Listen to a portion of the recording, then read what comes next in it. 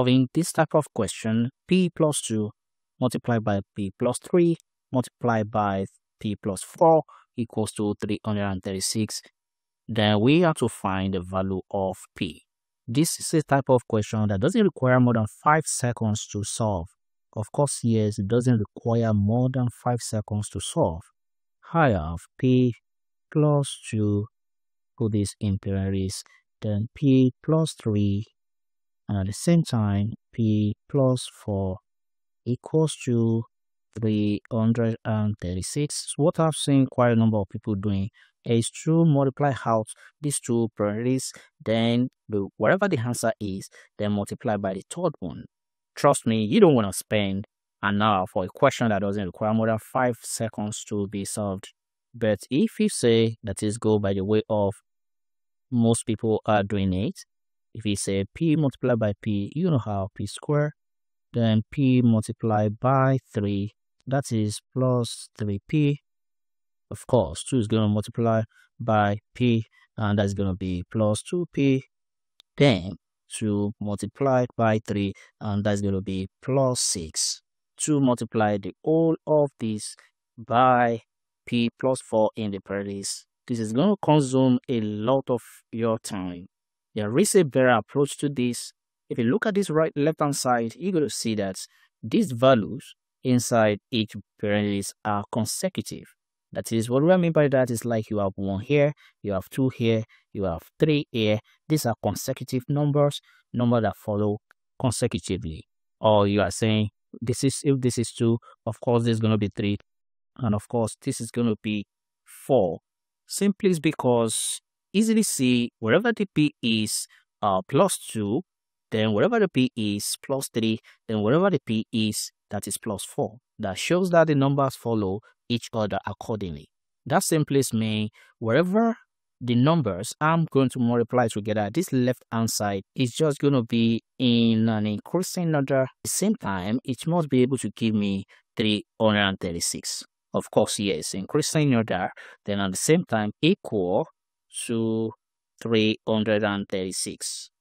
Having known all that, my responsibility is to find those 3 numbers that will be in an increasing order consecutively, and at the same time, if I multiply them all together, must be able to give me 336. For instance, if I say 1 multiplied by 2, then multiply by 3.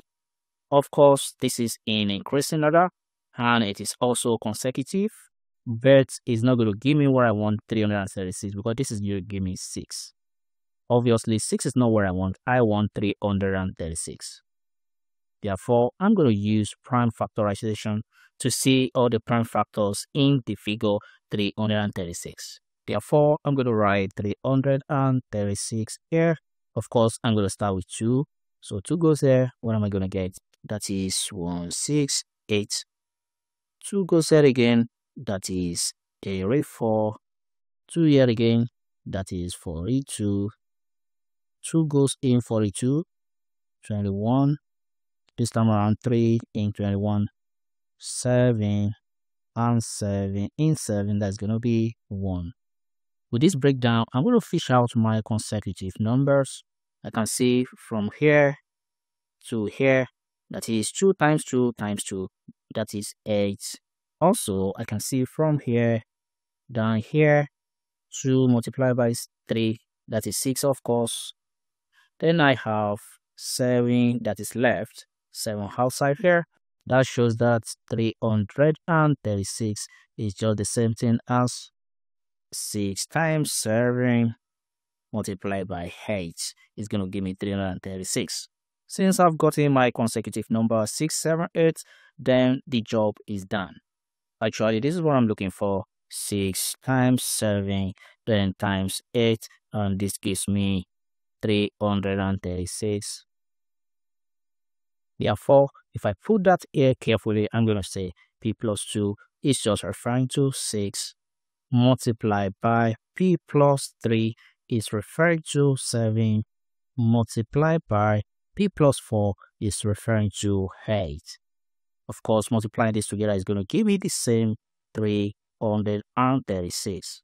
Therefore, at the end of the day, I can conclude that P plus 2 is just equal to 6. And I write P plus 2 just equal to 6 and P equals to 6 minus 2.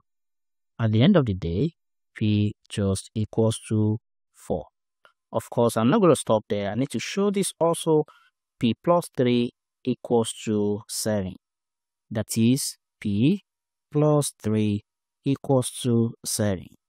Then I say P equals to 7 minus 3. At the end of the day, it's still showing that P equals to 4. Of course, I'm not going to stop until I show forth the third one. P plus 4 equals to 8. P plus 4 equals to 8. Then P equals to 8 minus 4. At the end of the day, P equals to same 4. Mind you, we get the same 4 all through. Why? Because the same letter is used all through. Just to verify the value of this P as 4, we're going to insert 4 to wherever we find P. Then we're going to check if the left hand side is equal to right hand side. Of course, it's going to be, so I have P plus 2. I substitute 4 here. 4 plus 2 into parentheses, then another P which is 4 plus 3 this time around into parentheses, in parentheses, then another 4. We have P here, another 4 plus 4, and check if this left hand side will be the same thing as the right hand side.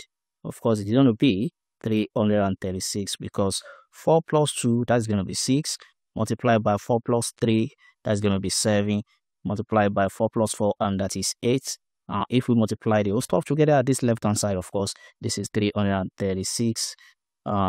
We have 336, which shows that 336 is equal to 336. What this actually means is that the value for P, which is equal to 4, is correct.